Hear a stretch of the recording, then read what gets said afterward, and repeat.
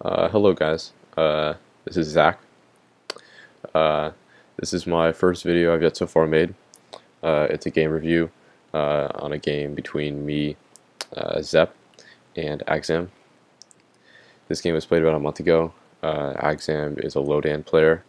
Uh, Don, sorry. Uh, as you can see, my rate says 8Q, but that really wasn't correct back then. Uh, I had played so many games that even if I won like 20 games in a row, my rank would like never go up. So what I ended up doing was just taking off a rank altogether. So that's why I was able to beat Axam in this game. It was played in the ASR League on KGS. If you don't know what that is, just go to the ASR League rooms on KGS. And it was kind of a special game for me because Axam had so far been undefeated in the league. He had like 22 wins, and I was able to end that, so that's pretty cool. I had played him earlier before also, and I lost by resignation. This game I won by time, although he should have resigned. So, this is the game.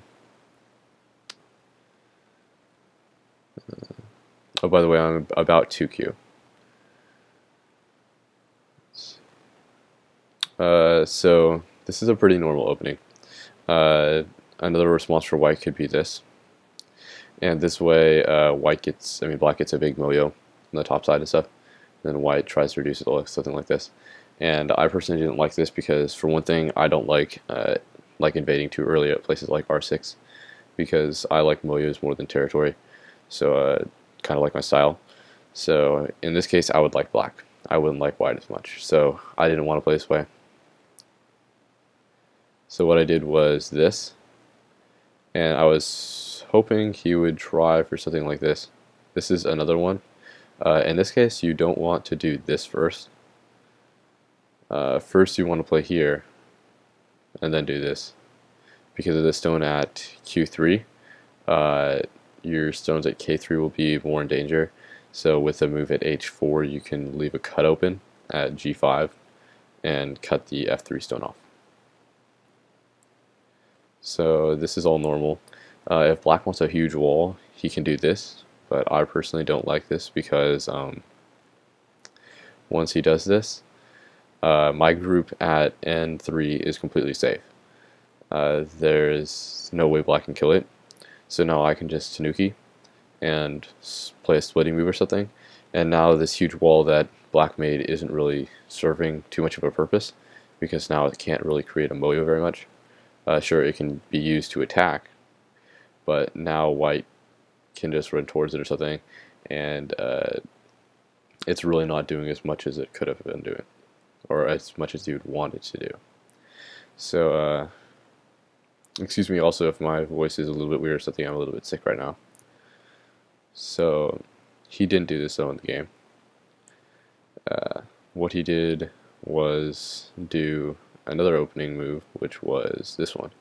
I was a little bit unfamiliar with this move, and I actually played the correct move to this. The correct move is this one, which I played, because, as most of you know, when black makes a move, enclosing corner move like this, black wants to move here himself and start creating a moyo in here somewhere. So I didn't want him to do that.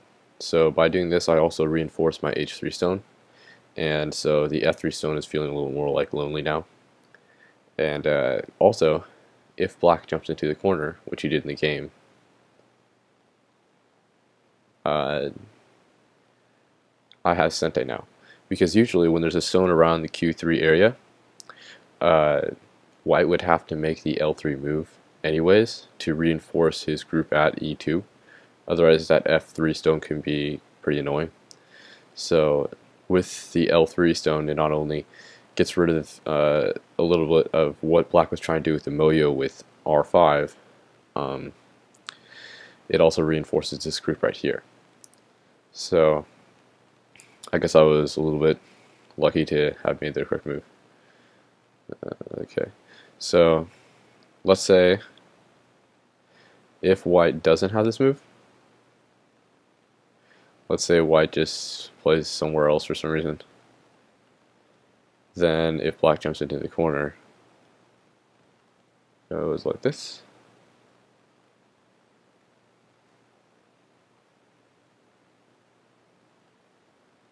And then black jumps out. And then let's say white tanukis again. Then the correct move by black here, well, he could play this move first, I guess, and then make this move. But right here, black can just play right here, or I'm sorry, right here. And then black right here can't afford to lose his stone at f3, because if he does, then his group will really be in danger. So he has to make some type of move like jump out. It's also important to note that there's no way for black to connect under, because white has this. And then let's say white tries to connect. Then he's going to have to try to play the ko. And if he had enough ko threats, this would be fine. But at this point, black has no ko threats on the board, and white has a lot of ko threats around the c5 area to try to kill that group right there. So in this case, this wouldn't work for black. Maybe later in the game if he had enough ko threats. So like this move, let's say it was 50 moves later and he had a lot more ko threats, then he could play that and try to connect his stones. So right here, black can play this. And as you can see, now with this R5 move, this is all coordinating really nice together to create a moyo around the N4 area. And if you look at the exchange with K5 and H5, it's really a lot better for black, because black created a nice moyo where he wanted to make one, and white just like captured the stone right here and secured his group, but he didn't gain very much points at all. So in this case, this is why when there's a stone at Q3, as white, you want to have a stone at L3. So this is the game. Okay. Then this is very normal also. What this move is aiming at, which probably most of you know. So let's say white wants to make the move at C14 because he wants to start creating a moyo on the top side. So an important thing to remember is if your opponent wants to play somewhere, it's a lot of times a good idea for yourself to play there. That's not always the case. Let's say, I mean, if you want to play Sansan, your opponent might not want to play Sansan either, you know. So, but in a lot of cases with the opening moves in Joseki, where your opponent wants to play, that's also where you want to play. So, similar to the Q3 and R5 variation, black wants to make a move at K3 with that shape, because he wants to start creating a moyo, like I showed you before. And that's pretty much the same thing with my stones at D16. I want to have the D14 moves so I can create a moyo over here. So black makes a move to try to stop that. And then this is the move I made, and I don't agree with this move now when I looked at it later, because this was actually something covered by Colossus. If you guys know who that is, that's another person who does Go Game reviews.